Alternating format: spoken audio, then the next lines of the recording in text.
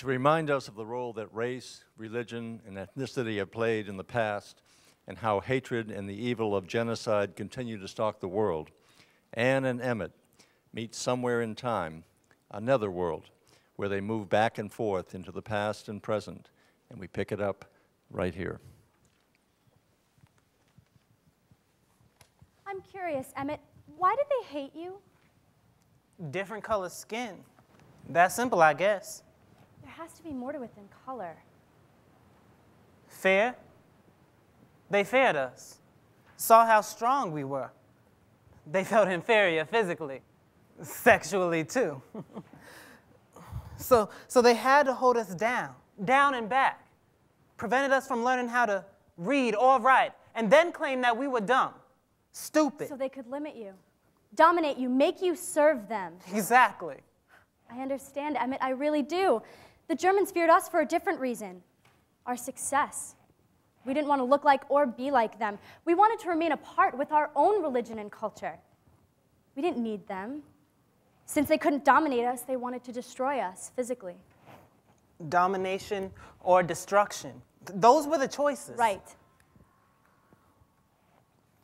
You know, it's all just one big paradox. Paradox? Meaning what? Well, I'm white, but Jewish. Yeah, and I'm black, but Christian. Yet they came for both of us. It wasn't about religion or color. Like you said, it was fear. I guess haters love to hate anyone or anything they can't feel superior to. I could never understand it. We've given so much to the world. Medicine, art, music, law. What, I always wondered, would the world be like without us? Oh yeah, right on, Ann. I heard all about those folks when I got here. There was this doctor, Jonas Salk. He discovered the cure for polio. He came a little late for me. I was born with polio. It affected my speech, made me stutter. I didn't realize polio could cause stuttering. But you're okay now. It only happens when I'm nervous. Here, everything's okay. But you raise a good question about what your people have given the world. You know I'm proud of what my people have given the world too, despite what we've had to overcome. I mean, where would America have been or be today without our free labor, our culture, our minds, and our music? It's so sick. America was built on the backs of us blacks. They stole everything from us, but when we woke up, got educated, started demanding our rights to be treated as equals, and started marching and demonstrating, they said that if we niggers didn't like it, we should go back to Africa. They felt the same way about us, Emmett, but they couldn't send us anywhere. We didn't have a place to go back then. But now? Now we have our own country, Israel, a place that's ours, where Jews can live as Jews, practice our traditions, and worship God. You still believe? Yes. In God? After all that's happened? Yes. I refuse to surrender to despair. I mean, that's the alternative, isn't it? Well, not for me. No, I believe that mankind is basically good. Really? I look into a baby's eyes and I see innocence. Goodness. Yes. Tell me, Ann, what did you see in the eyes of the Nazis? Hate. Evil. You know, something I can never figure out. I praise God. I prayed to him. I promised to be good, and I was, mostly. When they came for me that night at my great uncle's house in Mississippi, I cried out, begged God to help me. He didn't hear me. He wasn't there. I hear you, Emmett.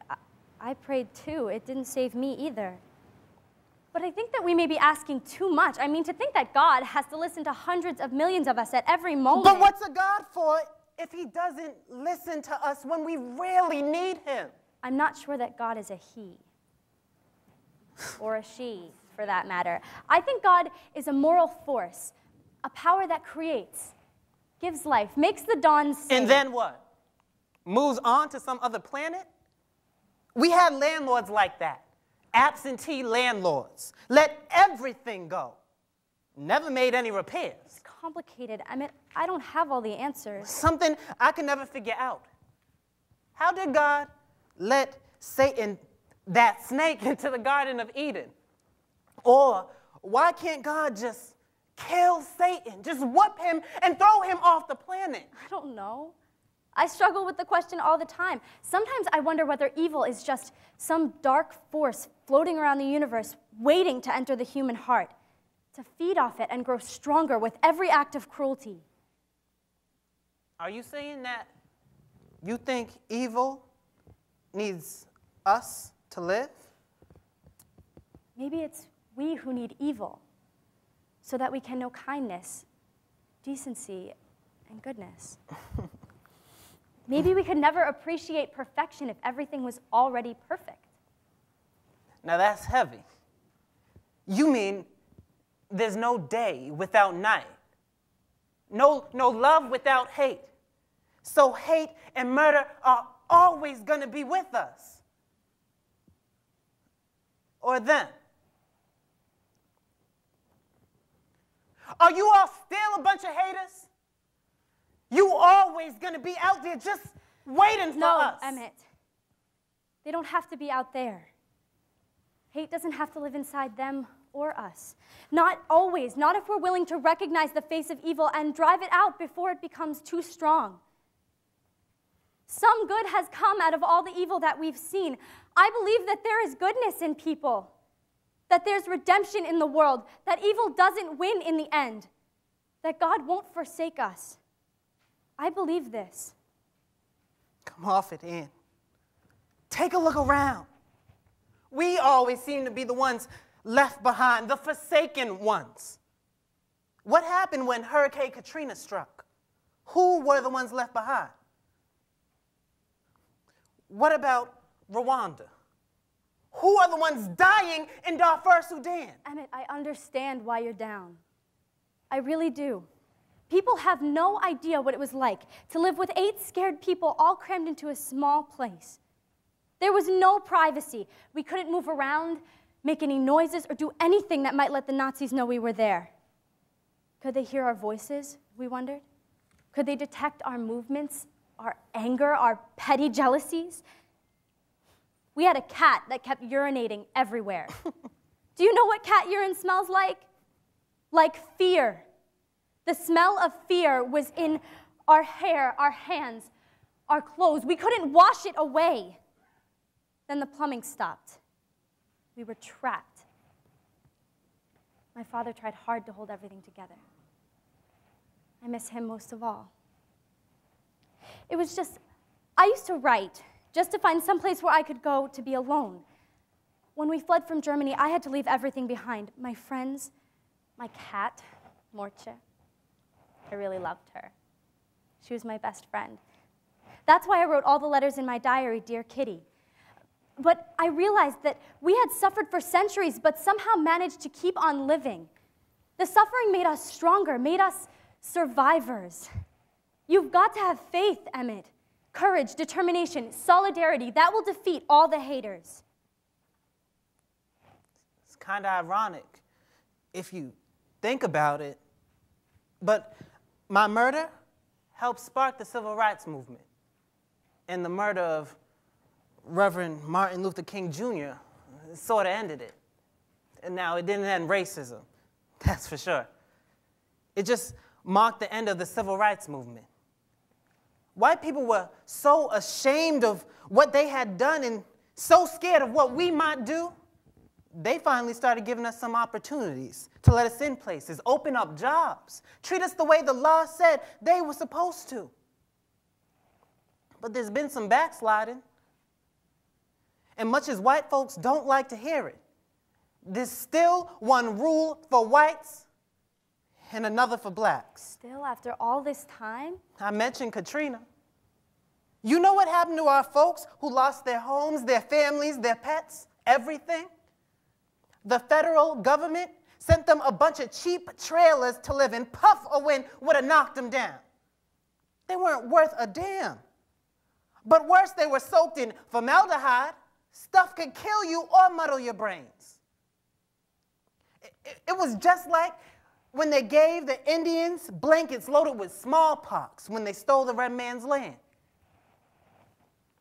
Fannie Lou Hamer used to say about racism being so sick and tiring. I'm sick and tired of being sick and tired. Listen, it's a beautiful musical written by George and Ira Gershwin about the lives of Porgy and Bess. It's been called America's first opera. Yeah. Two Jewish brothers writing about the lives of black folk. I'm amazed they can make it all seem so romantic. I know it was a big hit, but I don't like the song Summertime. Why not? Because it was the summertime when they came for me in Mississippi. I was living in Chicago and went to visit my relatives. That's when they tortured me and threw my body in the Tallahatchie River. I was beaten so badly, the only way that they could tell it was me was because I was wearing my father's ring. It has his initials, LT, on it. It broke my mother's heart to see what they had done to me. An all-white jury acquitted the crackers who murdered me in a matter of an hour or so. And after the trial, they gave an interview to Life magazine and admitted that they were guilty and laughed how they got away with it.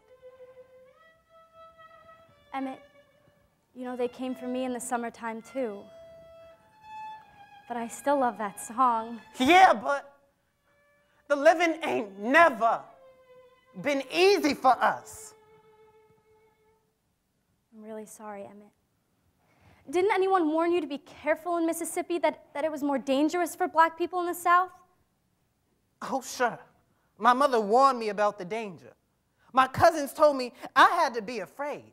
Be careful to mind my ways when it came to white folks, not to look them in the eye. Be sure to call them sir and ma'am. Step off the sidewalk when the white folk pass by. Shuffle and scrape. Look like a happy Negro, just as if we was on the plantation serving massa. Negroes there had to live in fear all the time, just as well might have had a chain and collar tied around their necks.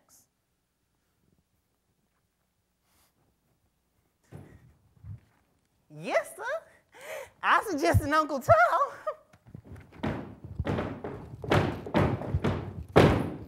Hey, Mr. Bojangle.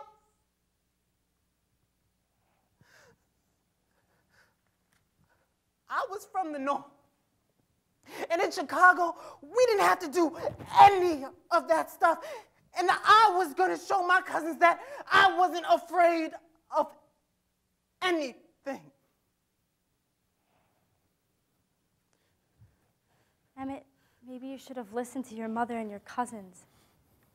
I mean, you'd still be alive today if And maybe we'd still be jumping off sidewalks to let white folks pass. Maybe my breaking the rules inspired others to break the rules that were made to keep us down, licking their boots. I hadn't thought of it that way. You're right, of course. Cowardice only gives bullies more false courage. They feed on fear. It makes them even more arrogant, more brutal. I wasn't alive at the time, but your murder made a lot of news. There was a story about what happened to you in the German newspapers. You're kidding. In Germany? Now that's something. It ran in the Dusseldorf papers with a big headline. In America, a Negro's life isn't worth a whistle. Well, they got that pretty much right. Given everything that has happened to you, I don't I still can't believe why you said that you believe in the goodness of people. Well, a lot of people are really sorry for what the world allowed the Nazis to do to us. Did you know it's now a crime to insist that the Holocaust didn't exist? Was a myth? You can go to jail just for saying that. I'd call that progress. That's progress, I guess. But it's like what Malcolm said. You don't stick a knife in a man's back 6 inches and pull it out 2 and say you're making progress. I'm not saying that things are great, just that... Get real, Anne. Anti-Semitism is always out there just below the surface, waiting to spring back up like weeds in a garden. It didn't go away because the Third Reich did. I know the world's not full of jelly beans and cotton candy. All right now, Anne, watch it when you talk about cotton. It just meant that things were getting better for us. All those companies who stole our property and profited by using our labor and taking our lives have had to pay the families of the victims. Reparations, if you can ever repay for anything so horrible, is what they're making. It's funny. When it comes to black people, no reparations. White folks say that slavery happened too long ago. Statutes of limitations have run out. Claim they can't figure out who to pay or how much. They just tell us to shut up and forget about it. It's history. They're wrong, Emmett. Time can't erase a crime. It's never too late for justice. And if scientists can figure out how many years ago God created the universe, it seems to me they could figure out how much your people are owed.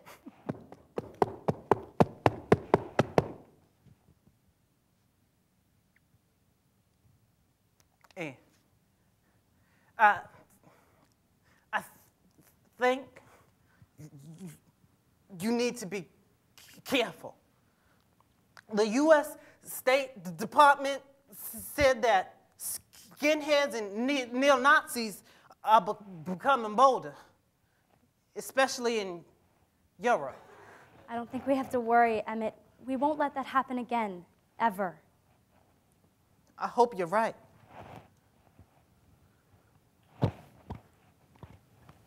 And what are you doing up there? What are you writing? I'm just working a few more entries into my diary. Maybe I'll tell the world what I've learned since the Nazis came for us. Maybe we could collaborate and tell the world it needs to act now. Wouldn't that be great?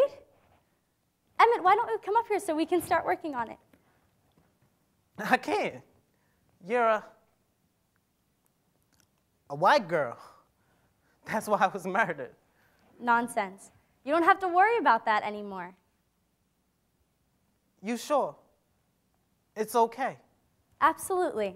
That's all a thing of the past. Don't worry, we're all safe now. Okay? Let's start talking and writing about what the world needs to know. Let's do it together.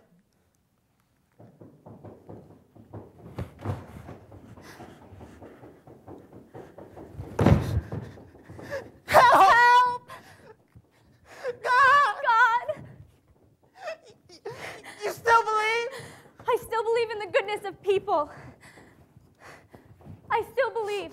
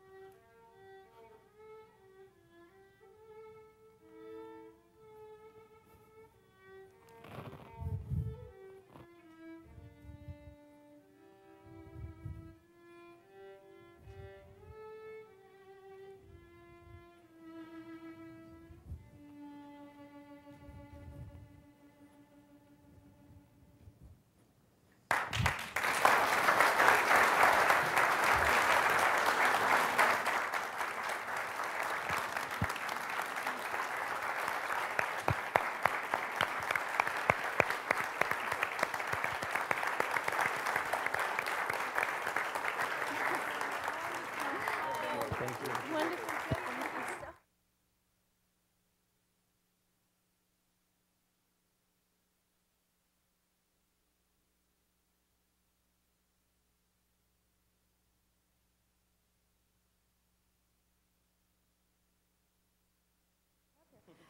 Thank you. I don't know if I'm live. Is it live? Would you give a hand to Elias Harris, Emmett Till,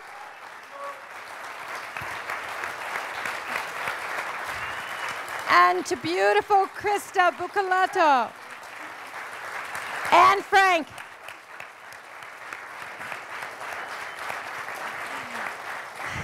And to our violinist, our fiddler on the roof, Pamela Schmaltzy Ferguson.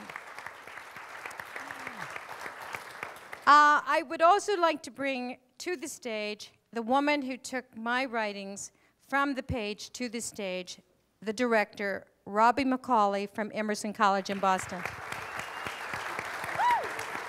Great job. Robbie.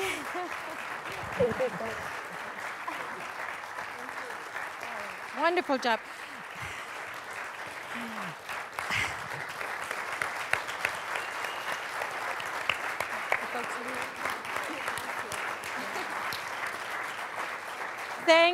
Thank you. This play, I'll tell you about in a moment, but you can't imagine what it was like for them with just a few days' notice to come here. Krista, you were in New York or Connecticut? New York. Working as a waitress. Now, you know she's going to be an actress. During the summer, and Elias is in school. His family is here. I think Krista's family, they're here. And Robbie is still teaching. And I said, please come. We're putting this conference together. I know you're not ready. We did the reading in April at Emerson College, and it was a reading. It wasn't a full-blown play. And they're performing in front of Lou Gossett, an Academy Award-winning actor. So you know they... Don't remind me. Don't remind me. I just want to thank you all, but I also want to thank the audience for your endurance all day. And I know you'll forgive that we didn't have costumes, we didn't have lighting and sound effect, and we want to thank the National Press Club for being our house, our theater tonight. Thank you.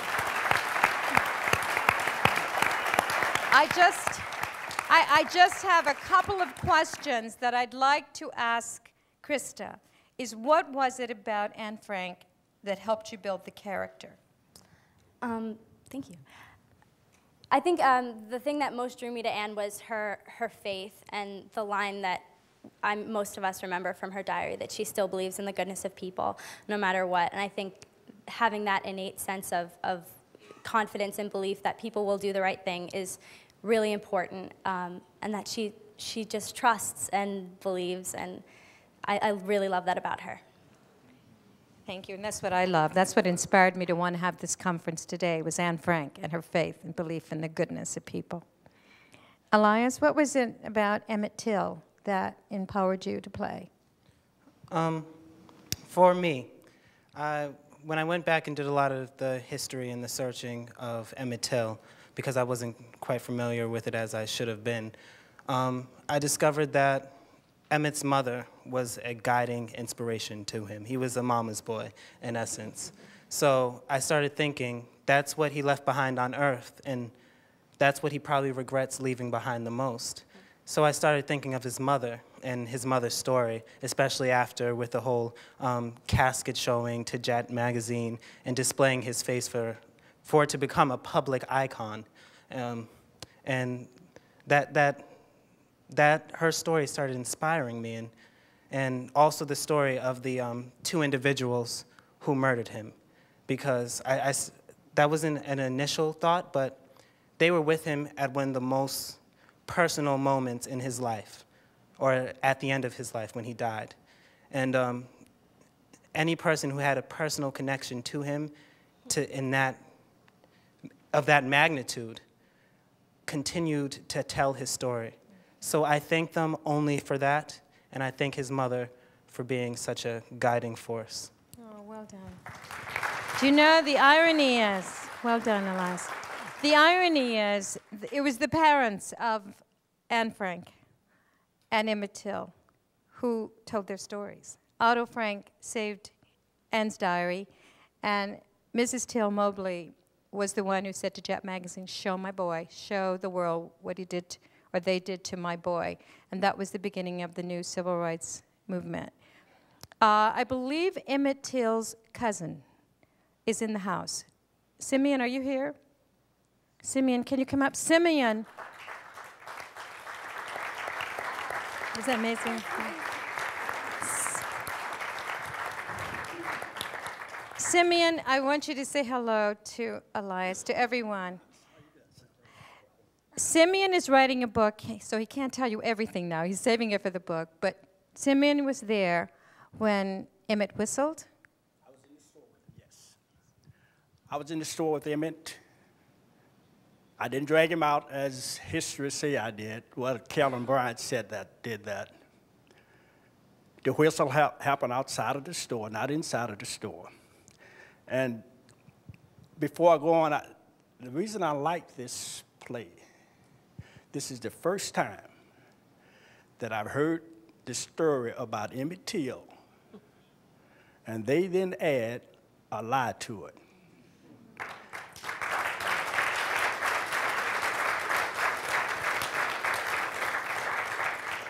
One of the lies that I hear all of the time, that we dared Emmett to go into the store. William Bradford Huey put that lie out. It's in history. He went in on his own volition. And when he went in the store, my brother Maurice sent me in behind him to make sure that he didn't say anything out of line. We walked out together. Calvin Bryant came out behind us. She was walking to her car. Emmett whistled. It scared us half to death.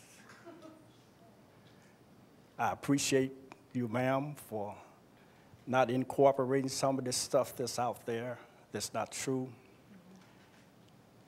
And the diary of Anne Franks, this young man here, I've really enjoyed what I've heard and seen, ma'am, and you have done a great job. Thank you for that. And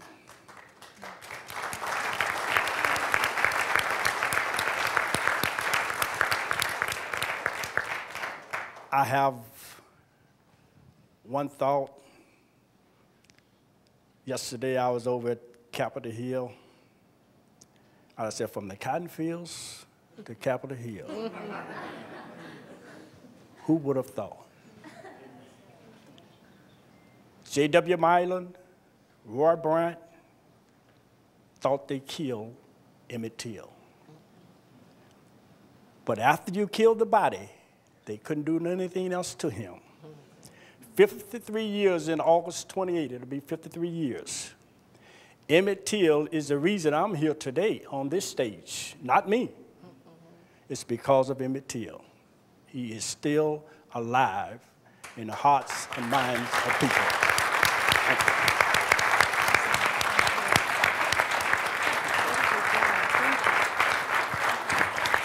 Thank you. Robbie, that's the best review we're going to get.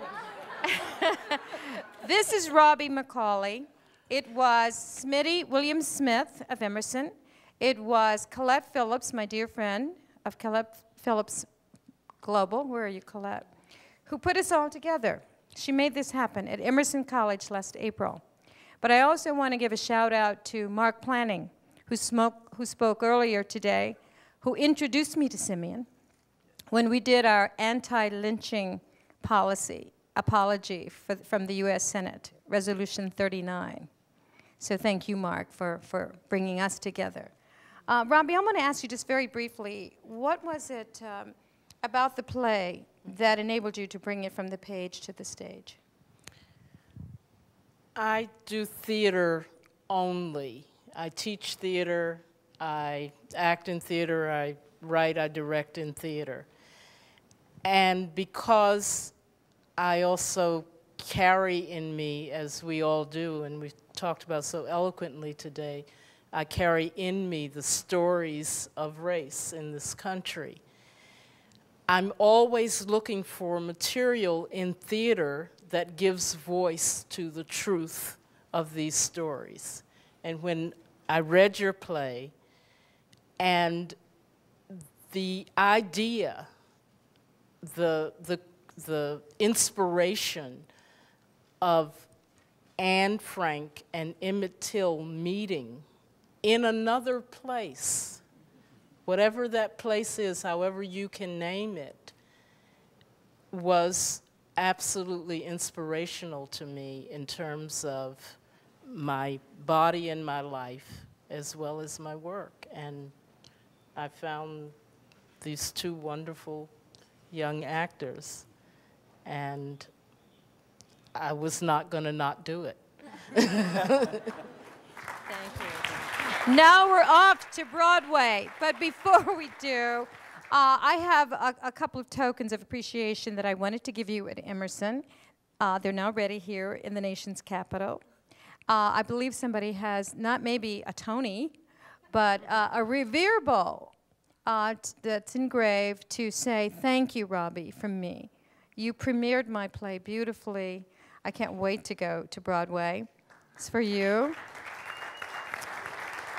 And to Krista, she created the role of Anne Frank in my play. I love saying created the role, and you did so beautifully. You are beautiful, Anne Frank. Thank you very much. Thank you. And Elias, to you, thank you for playing Emmett Till. Thank you. Thank you. I also have 2 bowls for Smitty and one for you, Colette, that will be delivered to you in the audience. And before I thank everybody, I want to thank my husband. I want to thank you. You are more than the wind beneath my wings. You are my first and last breath. You are my life.